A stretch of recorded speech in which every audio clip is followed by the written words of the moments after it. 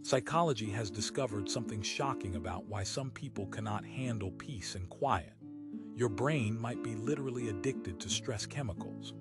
According to research on trauma and neuroplasticity, people who grew up in chaotic environments develop what scientists call stress addiction, where your nervous system becomes dependent on adrenaline and cortisol to feel normal and alert. When life becomes too peaceful, your brain interprets this as danger because it learned that calm periods were often followed by crisis or chaos. Neuroscientists found that stress addiction rewires your reward pathways, making drama and intensity feel more familiar and comfortable than stability and peace.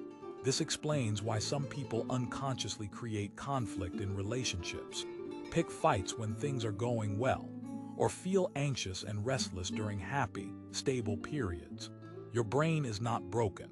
It is operating exactly as it was trained by early experiences where chaos was normal and peace felt threatening or suspicious. The fascinating discovery is that stress-addicted brains show similar patterns to substance addiction, including tolerance where you need increasingly intense drama to feel stimulated, and withdrawal symptoms during peaceful periods.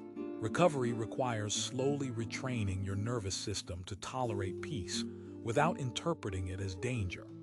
Follow for more addiction science content, comment if peace makes you uncomfortable, and share with someone who might be stress addicted.